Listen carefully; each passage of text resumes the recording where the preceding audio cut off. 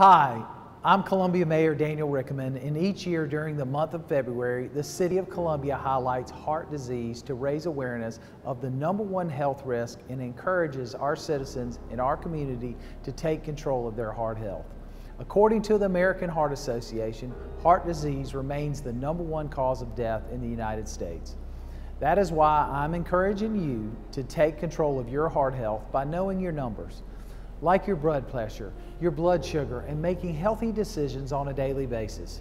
Please visit columbiasc.gov for more information and resources from the American Heart Association on heart health. Help us make Columbia a healthier city.